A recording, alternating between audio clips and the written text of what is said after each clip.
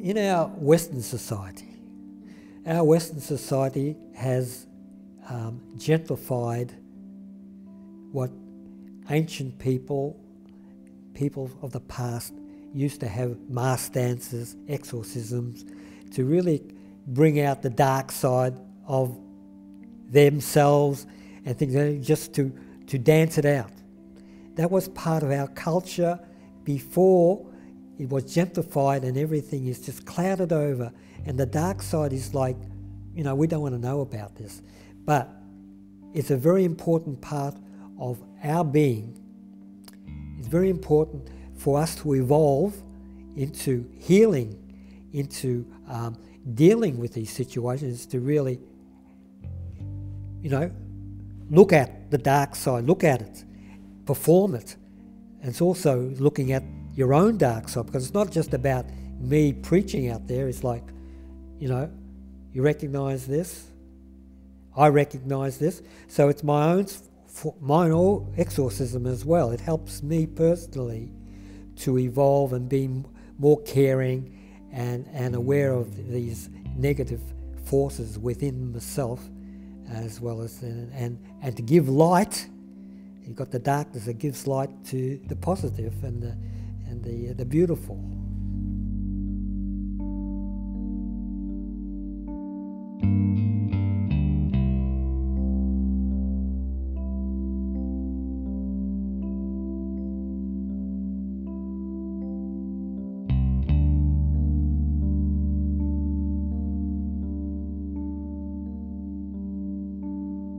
Not only is it a protest or a show or wake up, it's also a ceremony, a ritual. It's a ritual, it's a journey in its own right of a beginning and an end and a transformative experience taking place within myself and the people around me. So the character is in that place, it's subliminally, like it'll be there on the side or in your face, but it's there, and it's there part of the story, that's overall story that's unraveling itself in front of you with this action or with this performance. Greedozer grew out of the Middle Head campaign. Before, my costumes were a bit more sort of cosmic, light. It was very light and happy, and empowering in another form. The Greedozer grew out of sitting in the forest that was knocked down, and in that situation, through the night, I just got this voice in my head said Greedozer and company, because I saw this monster. And I just said, all right, I just painted that onto black plastic with a skull mask out of cardboard. So it just grew out of that, and that became my disguise and actions for the rest of my stay at Middle Head, and that was my cover. And then from there on, I stylised it, gas mask, stylised the gas mask, the costume evolved in different fabric bits and pieces. And I extracted from graffiti. I used to collect bits of graffiti, write it down in a book, different slogans, and I selected bits and pieces to form the costume, and just sew in bits and pieces until we had Greedozer and company. Work, consume, be silent, die.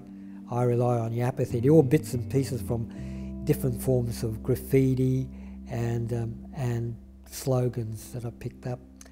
We didn't have that sort of iconic image. When I look around, it dawned on me as I moved further into that costume and developed that character, that the iconic image was not developed, not in this country, and not much overseas. I haven't seen it yet. So it became something, and I've become aware of it, and people keep egging me on, say, yeah, keep doing it. It's really, you know, we need this image in our story, in the story of today.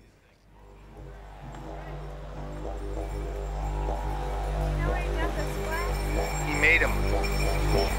He's a social activist. He's a great world-traveling social activist from Nippon, Australia, which is the sister city of Woodstock. They were born because of the Woodstock Festival. That town he lives in was formed after the festival. They wanted to go and live the ideals that they were in the air, was in the air at those times. And they started Nippon, so they just were becoming our sister city.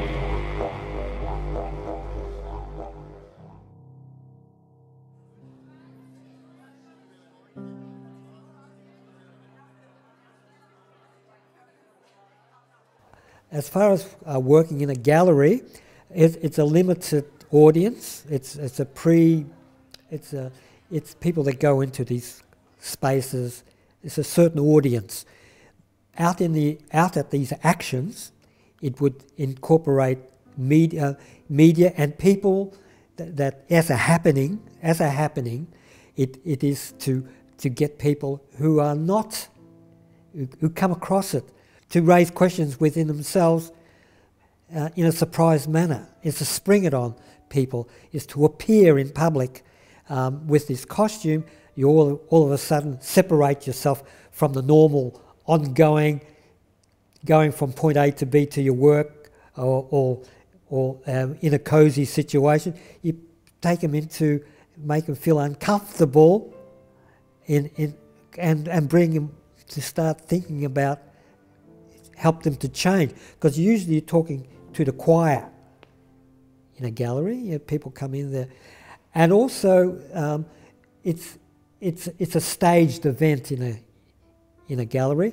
When you do a happening, you don't know where it's going to go. It's a happening. It's something, and it also involves challenging the system. It's also finding new levels of non-violent direct action where it holds back, it legitimises the protest. That's another thing, that legitimise my action as not as something as saying no without any sort of sign up there to say that it's what it is. I had it all there, so this is why I'm here.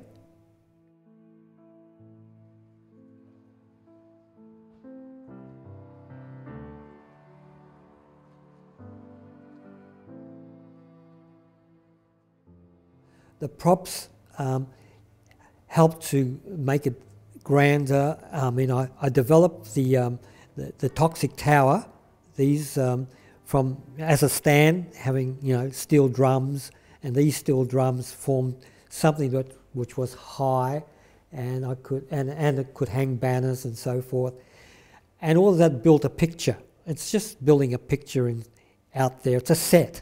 So basically, I developed a set for Greedozer, and developing a set which was both that to bring out the toxic wastes out there, the toxic symbols, and at the same time the vision in the flags, like expressing the vision through flags and banners. And the flags were great because flags would be up in the sky, and it has some sort of effect on people and on myself. When I dance with flags, I'm up there just with what it's about. It's great. So I developed that and different arrangements of flags. I could. It's like painting. It's just painting out in the environment on a scale that people could look at. The protesters have gathered at Butler Island for a final stand against the coming of the bulldozer. The Franklin blockade, the Australian Conservation Foundation and the Tasmanian Wilderness Society wanted the energy from northern rivers with what we want up this way with Terania and Nightcap, which were very successful in stopping. So I joined the the journey down to Tasmania with a group of us. We called ourselves NAG, which grew out of the Nightcap Action Group, the Nimbin Action Group, Nomadic Action Group. And as a group, we set up a camp upriver, and my area was in creating props and the theatre, developing the theatre, and that grew into quite a, like the Bentley blockade, it grew into quite a big campaign, which changed the nature of the environmental movement, which was very small at the time, was just little pockets, into a national movement with the Wilderness Society and also birthing of the Greens movement in generally, because Bob Brown, who got well known through to Franklin, went on to create the Greens Party.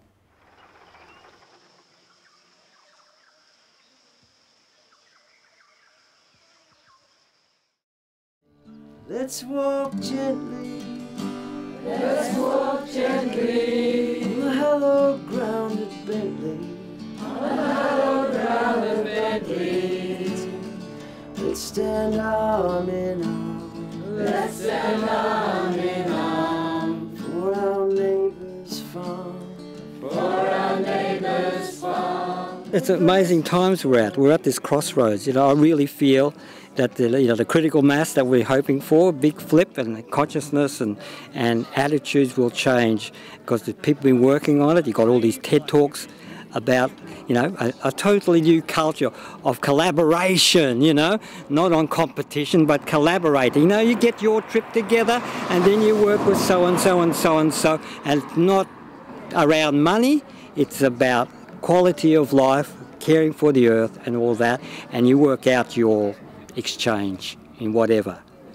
The Bentley site really presented a lot of opportunities, which I explored and had plenty of time to rearrange. First of all, it had a shape. It had this nice area of an entrance, and out there on a field. So there was a flat area, and growing and building from a flat area, you can build your set like a stage, where you have a flat stage, a bare surface, and then building on it.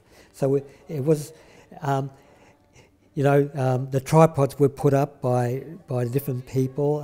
Well, there was that one big tripod and all these other installations, and then arranging the banners and the other installations to give it expression, and that expression just grew from playing around. It's all playing, and giving you and reviewing and playing and looking at it, and standing back, just like standing back with a brush and looking at a canvas and coming back and forth and just working on this canvas. The art and the music of activism, the songs, the sort of the visual art, and particularly the performance art as well, is absolutely built into that fabric of activism. I mean, I find it, you know, almost impossible to imagine a blockade, for example, without simultaneously seeing and conjuring up, you know, the art and the activism that's there. I mean, what would the Greet the Dawn at Bentley be without the angel on the tripod, without Benny and the, you know, and the mythical creatures that Benny and the angel on the tripod have really become for us, and sustaining ones as well. And thank you very much, and they look beautiful dancing together too. It's a match made in activism. But That was the best thing. The tripod with the angel, that whole thing coming down with the people. That image was the best image coming out of the Bentley blockade as far as art and image. Let's stand arm in arms For our neighbour's farm. for our neighbour's farm. The interplay with the angel was bringing that the dark and the light. It made the dark side really look good, and then you had the uplift of the angel that took people out into very positive space and empowering space. The angel, and very empowering. That arrangement worked out quite fine. It was something that evolved. It was not planned. We kept pushing different boundaries, and the end product was this wonderful space. And with the sacred fire, everybody else, it was a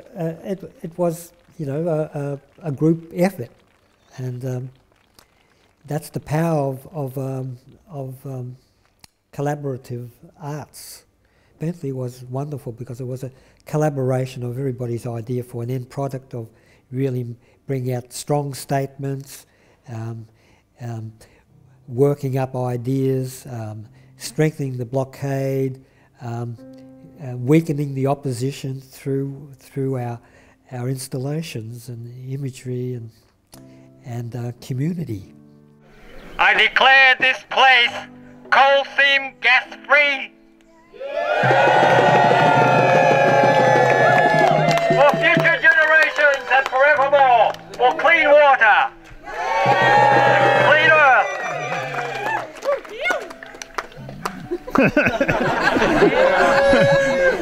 And liberty. There's light at the end of the tunnel, as they say. There's light at the end of the darkness. But we've got to keep challenging with our imagery. We've got to keep challenging. I mean, it's an ongoing pursuit. I mean, the charges are really outrageous. So I'll get it in the. I'll see what they're going to think, but they just, yeah, it doesn't feel comfortable. You know, it's not comfortable. I don't feel comfortable about what they're trying to do. I never do.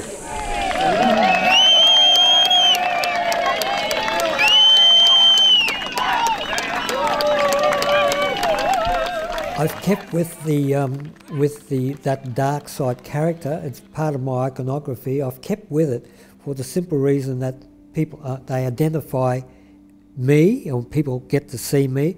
They know first of all, they know a bit of the history and its development. Also, they can trace back to the different campaigns that I'm involved with and all the links to it. It's really wonderful now in this age of the computer, where you can really follow threads from that costume. Once you see that costume, and you can follow threads by Googling my name, or when you see the image would say, oh, I recognise, I know it comes from. And also it attracts certain people to me.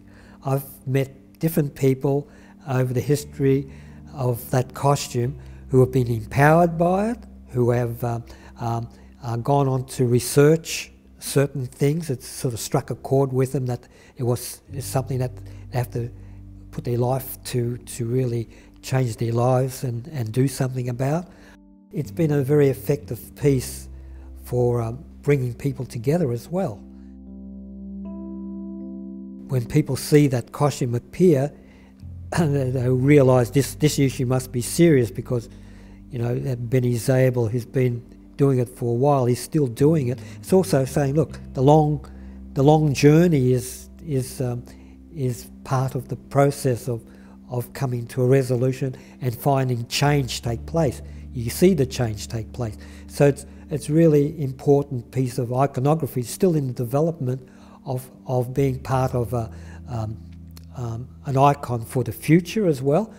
All kinds of ideas can come out of that character, which I hope will, because we've really got to keep reminding people from generation to generation that we've got to deal with this toxic corporate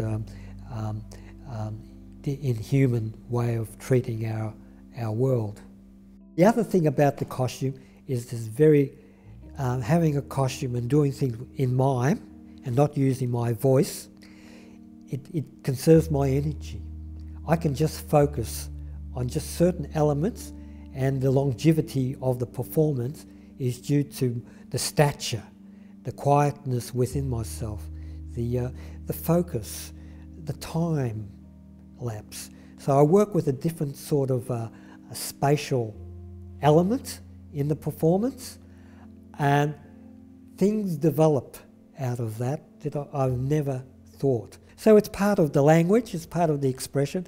It's a non-verbal expression, which if you cultivate it, it does add up to something in these people's heads, I would think.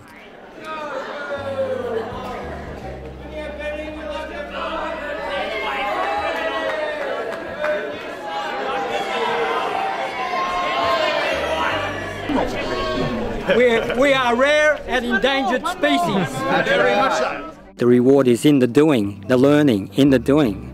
That's where I get my juice. People assume that politicians can change the world because they are the leader, but they are bound by the government policy and pressure from the corporates and the culture.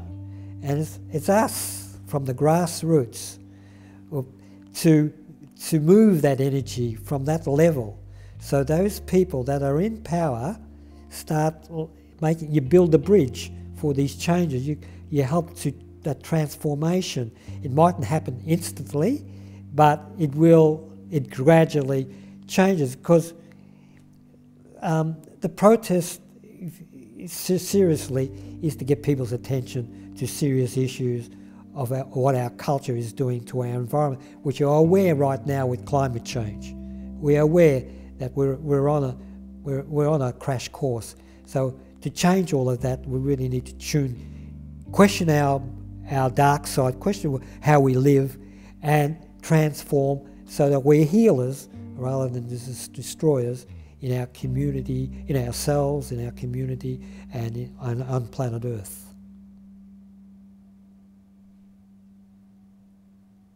That's a good finish. Millions of little things will save this world.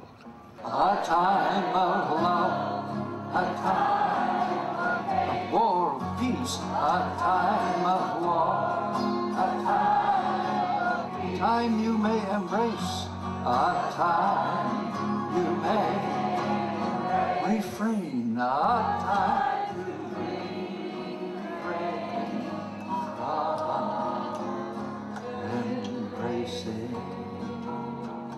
let there be peace. Let's work on peace. Yeah.